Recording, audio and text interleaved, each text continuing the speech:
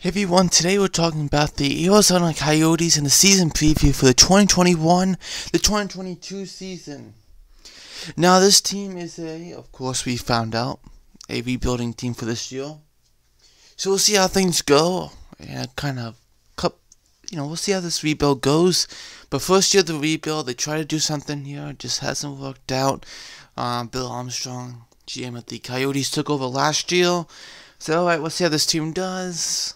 Still mediocre. Trying to make the playoffs. They don't. They were close, but they weren't close. Like, alright, time for a teardown. Let's go for it. Let's change up this team. Let's change up the core. Let's change up everything. We need young players and really change this to make this a winning culture.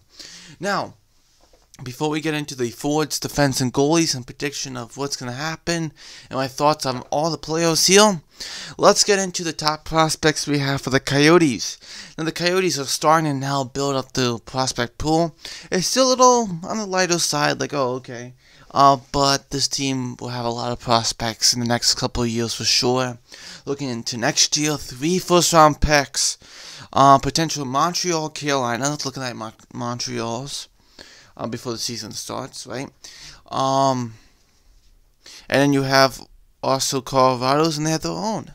So that's 3 in the first round on a 2022 draft, which is supposed to be stacked. You know, you have Shane Wright, Brad Lambert. You have some guys here that you could really do some good stuff with, right? So we'll see what happens. So let's get into the top prospects.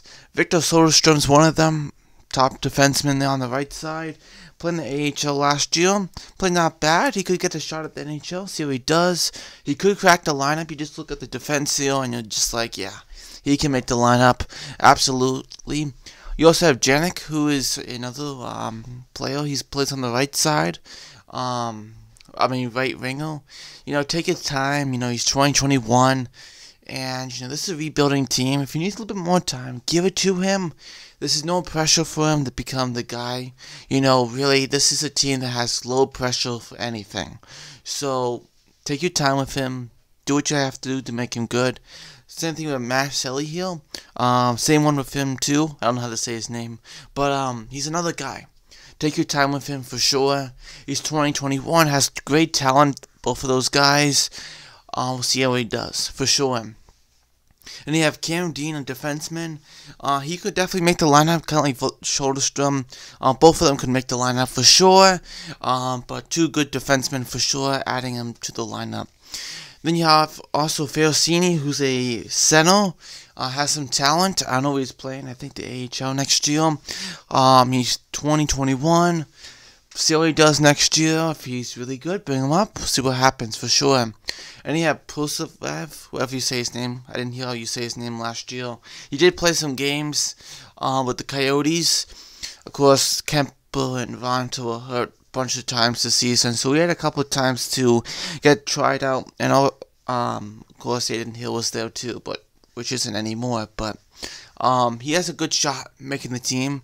Also, Dylan Guenther's the guy they drafted 9th overall in that big trade for Vancouver to give him that 9th overall pick to bring on all these junky players with their cap hits. So let's get into that. So those are the top prospects that will grow, get even better as a prospect pool, which that's what you want. But Dylan Guenther getting that offensive winger, the first year of the rebuild is perfect for sure. Getting to the forwards, some left. This is not lineups, but this is how we got some players here. On the left side, you have Caden Keller, Lawson Krause, Dmitry Jaskin, Andrew Ladd, and Anton Roussel. Those are your left wingers. You know, not really stacked as much. Keller's a puck-moving, playmaker there on the left side. Krause, you know, we'll see how he does. I know he was picked in 2015 by the Panthers, got traded to the Coyotes. But, you know, he'll probably get you 20, 30 points. Keep growing for sure. He's like 25 now, so we'll see how he does. Jaskin just came back from the KHL. We'll see how he turns out.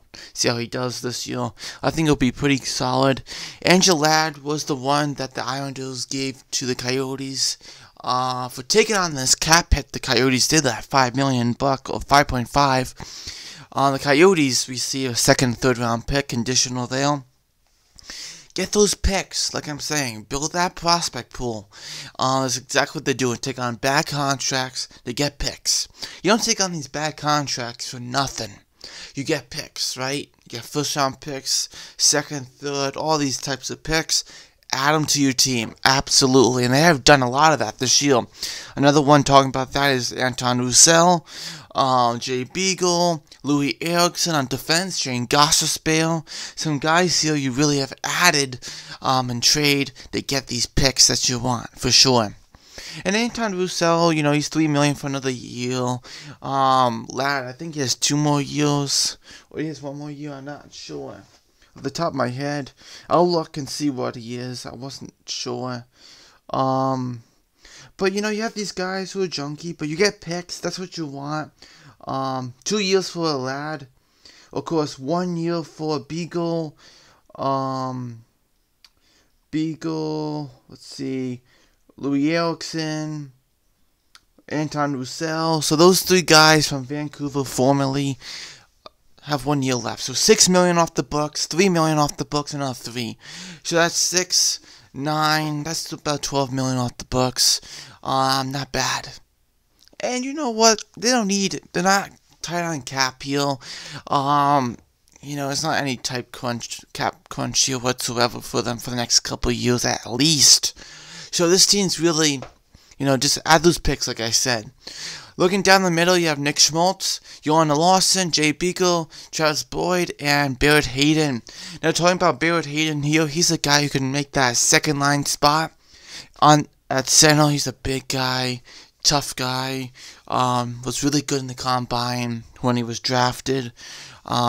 Just a good, solid two-way guy. You know, they're really taking his time with him. You know, that should be your number 1 or number 2 center in the future, depending if the Coyotes in the future can get like a Shane Wright, Connor Bernard, Brad Lambert type of guy.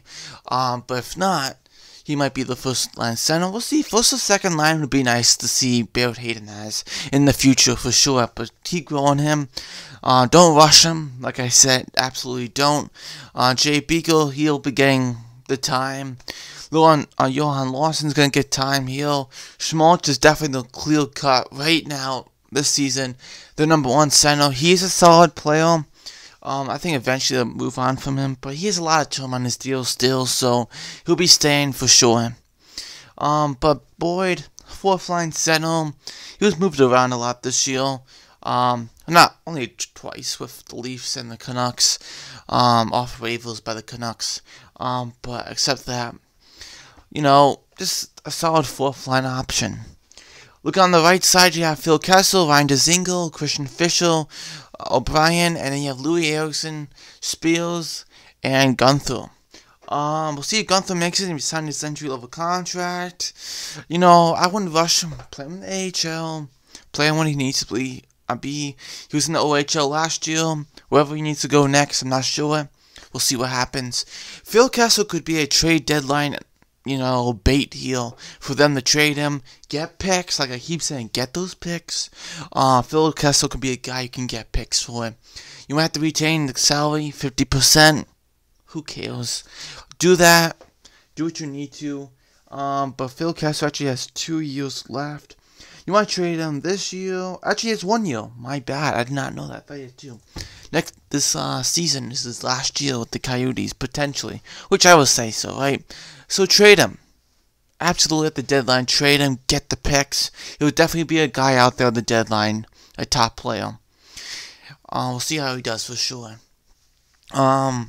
Fischer, you know, he had 1 really good year. He hasn't got back to that. We'll see how he does. Dzingel signed a free agency, and he's going to get the time he wants. He can play all he wants. He really can. He gets all the minutes he wants. You're playing great. Take all the minutes you need, right? Louis Erickson's out there, a fresh start, but, you know, $6 million for 1 year left. Whatever, right? Blake Spears, a guy that I was hoping, you know, he has some, you know, upside, but never really have gotten to it. You know, he's 23, 24. He's got to start doing it now. Some pressure on him, but, you know, not much. You know, people don't really know who he is. Dylan Gunther, like I said, just take your time with him, for sure. Look on defense, you have Jacob Kitchen. He's your number 1 defenseman. Don't trade him because he's extremely valuable. He should be your next captain of the Coyotes eventually. Maybe not this year. Years to come. Seasons to come. 2 or 3 if you have to, but he should be your next captain. He's on a long-term deal. He should be a guy that goes through this whole rebuild and becomes great with this team, because this team's going to be solid in the future for sure. Also, the Panthers gave the Coyotes Anton Strawman picks again. What I mean, adding that, alright, I'll take on the $5 million contract to get picks again. So that's good to see that. Same thing with Gossespierre. People were saying, actually the Coyotes had the cheapest offer out of other teams. Some teams were saying, alright, Philadelphia, we'll take your 16th overall pick of this year, 2021, to take off Gossespierre from your hands. Who knows who that was? Maybe it was Seattle or someone. But the Flyers are like, we're not doing that. Of course, it went to the Sabres for Risto there, Ristolainen. So the Coyotes got a second, third round pick, which, look at that. And maybe you can get Gossespierre back on track, fresh start. Absolutely, see how that goes. Lupin Biskin there, he's another guy. He's not top 4, but he's going to get the time in the world. Goligoski's not here. Nicholas Jolison's not there anymore. They're gone. So there's tons of time on that defense for sure. And you have Kappa-Binico, who's a puck-moving guy. This year, I hope he can really grow even more. I want to see more from him. He definitely needs to start showing that. He's 23, 24. It's time to start showing that. Connor Tillman's there is a guy who, if he plays well, he's going to get time. What is he, 2021? I think he's 22, something like that. Thing off my top of my head for that. But Timmins was the one with the first round pick in Kemple going to the Avalanche. But Timmins, right shot guy. Why not? Interesting prospect. Take your time with him. Develop him. For sure. Same thing with Cam Deem and Soderstrom. I keep saying develop, but that's exactly what we're in the stage of developing these young players. Because you don't want most of them become busts. You don't want that. You really want to take your time, because there's no rush. Really isn't whatsoever. With the goalies, there's no rush here too. All positions, right? Carter Hutton, the Coyotes signed him to a 1-year deal. Korshnar, they also got from the Sharks, which, what they receive, I forgot what they, Hill went to the Sharks for like a 3rd round pick, or second, third, or was it 3rd and 4th? I don't know. Or a 3rd round pick. I don't remember what they said. Or was it just a second? So now I'm guessing. But I know something before the Kraken did their expansion draft. Let's see. It's been a while since this happened, but let's see the trade. Here we go. Korshnar, a 2nd round pick in 2022. That's right. Okay. So you get a 2nd round pick, another pick. You know what I mean? So absolutely fantastic. And yeah, Pushev there, however you say that name, that Russian goalie there, he's gonna have a chance too. Carter Hutton, he's not gonna, he has eye problems at times. He has had eye surgery too. So, when you hear that, you're like, oh no, he's gonna be able to track the puck correctly. That whole thing. But I definitely think Pushev there will get a chance to play. Let's look at the Coyotes and the picks, and then we'll get into the prediction, and then we should be all set. But they have tons of 1st round picks and 2nd round picks, right? 3 1st round picks, like I said, their own, the Coyotes, and potentially Montreal or Carolina, looking like Montreal at this moment, right? 2nd round pick, their own, the Islanders, the Flyers, the Sharks, and the Canucks. So that is 5 2nd round picks. Can you convert some of those 2nd round picks into 1st round pick? Maybe make a 1st round pick out of that if you want to. We'll see what happens. But that's a lot. You're going to get a lot of prospects next year from the Coyotes here. Absolutely. There's their own 3rd round pick, their own 4th round pick, own 5th round pick, their own 6th round pick, and they do not have their own 2nd round or 7th round pick. That was traded in the Aiden Hill thing. Who cares about 7th round? But Sometimes it works out, sometimes it doesn't. The odds are against 7th round pick, but still, 7th round picks do turn out to sometimes be some great players. We know that for sure, absolutely. So let's get into the prediction now. I think this is the easy one, but I think we have to say 8th in the Central, right?